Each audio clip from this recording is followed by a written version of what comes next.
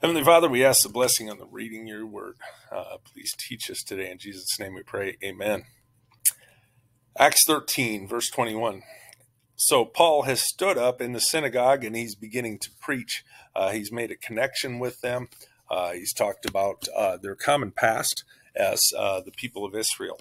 And picking up in verse 21, talking about the nation of Israel. And afterward they desired a king, and God gave unto them Saul, the son of Cis, a man of the tribe of Benjamin, by the space of 40 years.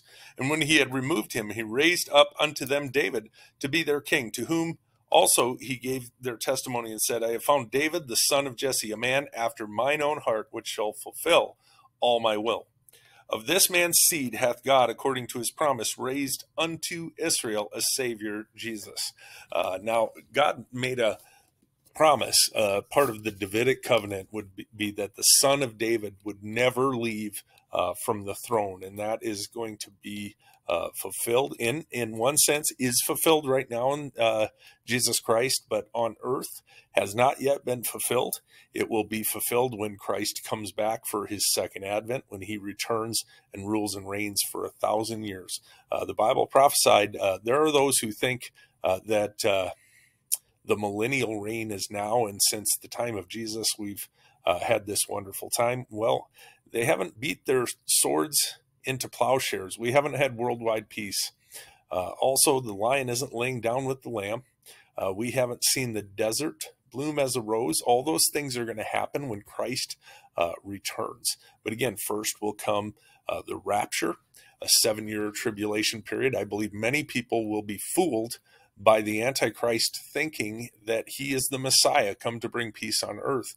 But then sudden destruction will come upon them. That the world will see the worst time in its history in the time called the tribulation. But Paul proclaims, I have found David, the son of Jesse, a man after mine own heart, which shall fulfill all my will.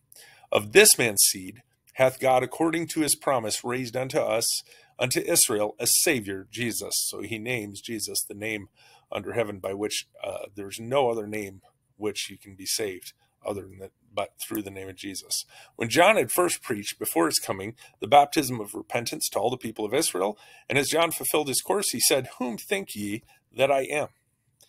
I am not he, but behold, there cometh one after me, whose shoes of his feet I am not worthy to loose. Men and brethren, children of the stock of Abraham, and whosoever among you feareth God, to you is the word of this salvation sent.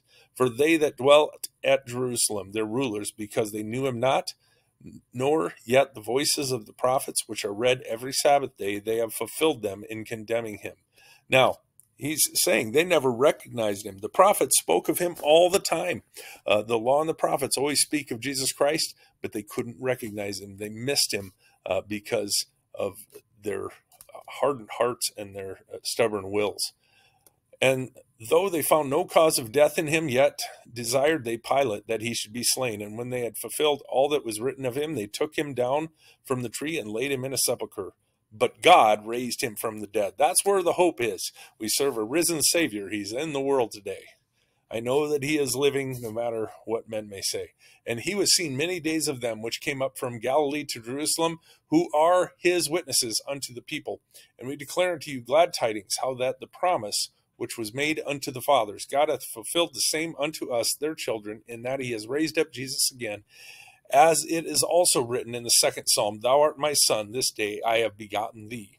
And as concerning that he raised him up from the dead, now no more to return to corruption, he said on this wise, I will give you the sure mercies of David. Wherefore he saith also in another psalm, Thou shalt not suffer thine Holy One to see corruption. For David, after he had served his own generation by the will of God, fell on sleep, and was laid unto his fathers, and saw corruption. But he whom God raised again saw no corruption.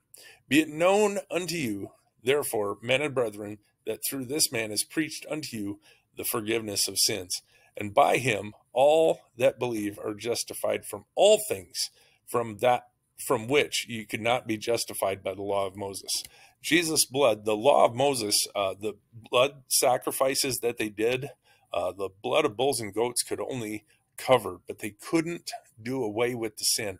Jesus' blood was the atonement. It was the propitiation, the complete satisfaction of God when the perfect Lamb of God was slain for the sins of the world.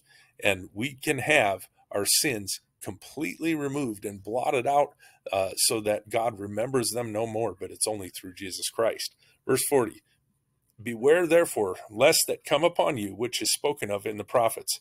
Behold, ye despisers, and wonder and perish, for I work a work in your days, and a work which ye shall in no wise believe, though a man declare it unto you. And when the Jews were gone out of the synagogue, the Gentiles besought that these words might be preached to them the next Sabbath. Now notice, many times the Jews left, but the Gentiles wanted to receive it.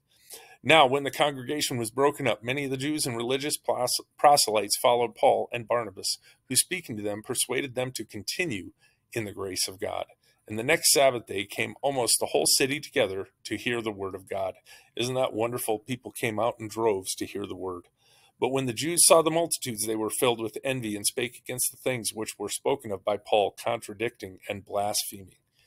You know, many times people are religious because they want a position rather than want to give glory to God. And I think we all always want to be on the lookout for that because we have ultimately still a wicked heart and are still in our flesh. We want to always be pointing to the Savior, pointing to what he did. There's nothing that we can do to save. There's nothing that we can do other than just serve him and follow him and do what he commands.